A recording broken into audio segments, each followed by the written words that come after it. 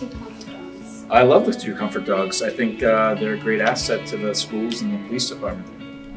I think that the comfort dogs are helpful for students and they enjoy them. It's like helps them calm down and deal with their anxiety, and then they can go back and go to class. I love having them here. I love having them here. My former school had 3 and had the full run of the office and the guidance suite. To me, you can't underestimate the power of having dogs here. You know, in many ways, we have students who may not even feel comfortable coming to school, but with Cooper and Rusty here, they feel they can come in through the door. So, I think the comfort dogs have been a great addition to the school because there's a lot of kids that feel stressed and anxious when they're in school, or they have a big test they're about to take, and sometimes it's nice to go visit the comfort dog so that they can relax and be distracted and not worry about school. I think all the kids seem to really like Cooper a lot. My favorite experience involving the dogs was probably the day we picked up Cooper, because there's a lot of excitement in my house and also here in school and at the police department. So I think picking him up and showing him as a puppy to everyone was a really cool experience. oh gosh. Actually, one of my favorite experiences that happened yesterday with one of the dogs is that we were in our crisis meeting, which is a meeting of facilities department, police department, and many members of our school. And as I was talking, I felt this breathing in my right ear, and then I started to feel a little wet kiss. And I looked over, and Cooper had gotten himself up on top of the seat and had joined our conversation in the committee room. So Cooper was actually right next to me. So, you know, they add a lot of laughs. I like when Cooper comes into my room, and I have carpet in my room, and so he runs in and he smells everything, and there's a bench in my room, and then he jumps up on the bench and he like puts his front paws up on the bench and he smells everything and he looks for food. So I like when he visits. That's probably like my best memory is when he's comes in and visits, and all the kids like love seeing him in the room. He's a good distraction. Oh gosh, the cafeteria so we can eat up food off the ground, especially Cooper. And I don't know, I would say probably, I'd say the counseling office, although Cooper tends to at times want his privacy. And so if you asked Cooper, I think he'd probably say the car, so he could sleep. Probably Officer Lewis's office.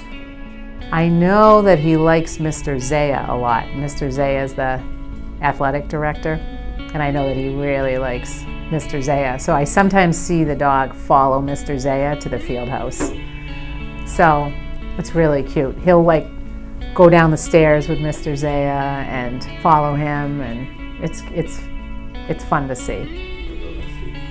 I see Rusty sometimes in the building. Rusty seems like a little bit more of an outgoing dog than Cooper, and I feel like it's fun to see Rusty come to the high school because Rusty spends most of his time, you know, in the elementary, and middle school.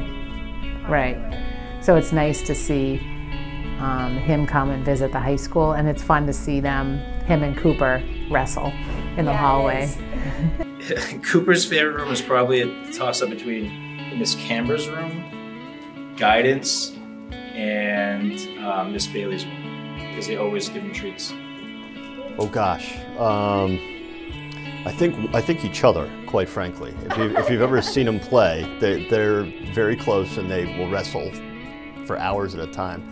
I don't know, Cooper's favorite toy. Gosh, I got him a pheasant when he first started here, a stuffed pheasant. He seemed to like that one. He likes to play tug of war. Got a couple ropes over there on the other side, out in the main office.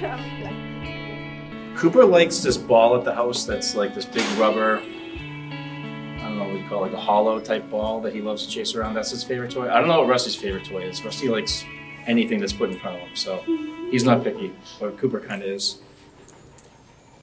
The only one that I can think of, the favorite, is that Cooper used to have like this duck, I think. But maybe it was a while ago.Maybe not maybe it was like a goose. I don't know. It was this kind of long rubber toy that he used to. Yeah. So that's what I think of when I think of his toys. I haven't seen him with a lot of toys because I usually see him walking around the hallways. But sometimes he's chasing a toy.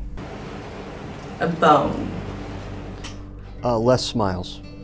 Less smiles. You know, every morning I stand with Cooper as we welcome people into the building, you know. Oh, excuse me, and Officer Lewis. I should mention Officer Lewis, who's become really the guy with the leash.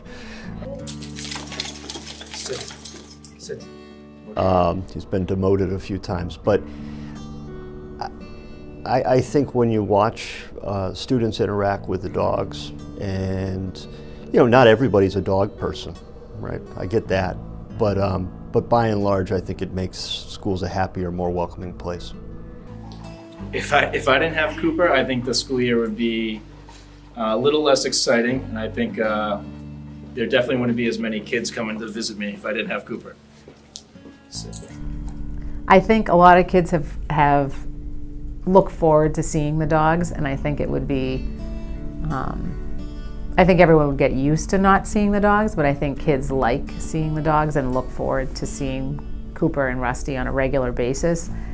And I think Cooper brings a lot of joy to kids, even if they just see Cooper in the hallway, and I think that's nice.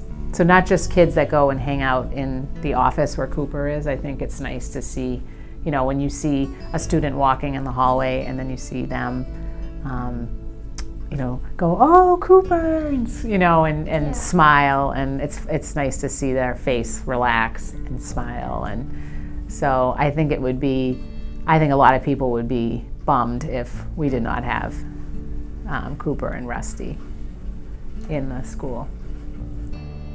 I'm not sure. I think it's been like a really good addition for students.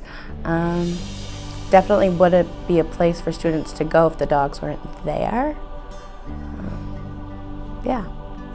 I know Cooper stays here, Rusty mostly at Parker and Coolidge, and then the elementary schools. But sometimes Rusty will come here, especially if Cooper's not here, Rusty will come for a visit. Or sometimes when they are here, they're both here. But mainly I think Cooper's just here. I don't know if Cooper goes to other schools. So I believe Rusty goes K-8, kindergarten to 8th grade across the middle schools and elementary. Cooper is predominantly here. So he's kind of like our RMHS quasi-mascot. I just know that they're at RMHS. So Cooper works here at the high school, and Rusty actually covers both middle schools and the elementary schools.